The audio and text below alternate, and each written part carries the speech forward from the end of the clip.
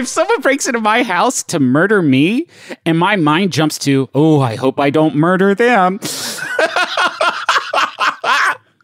Now, I do like the use of the word, though, in the question of allowed, as though you would start throwing steak knives at the murderer, and the murderer would be like, hey, now. Yeah. That's dirty pool. Yeah. And now my man gets in there. I don't know who asked this, but it's me in another dimension. Asks, what if I need to use the bathroom while hiding?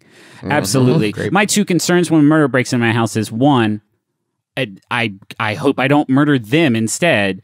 And two, piss would be pretty choice right about now. What if I just gave up and let him take me, like if he won fair and square?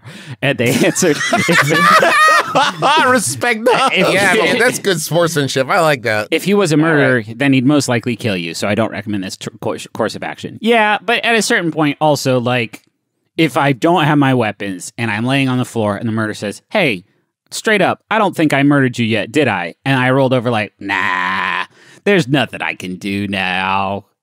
Peace. Take me. You win. You did it. Congratulations. I was worried I was going to murder you there for a second, but it looks like that was an unfounded Could I concern. pee first? Could I please do it so that my family members don't find me in a big sticky mess?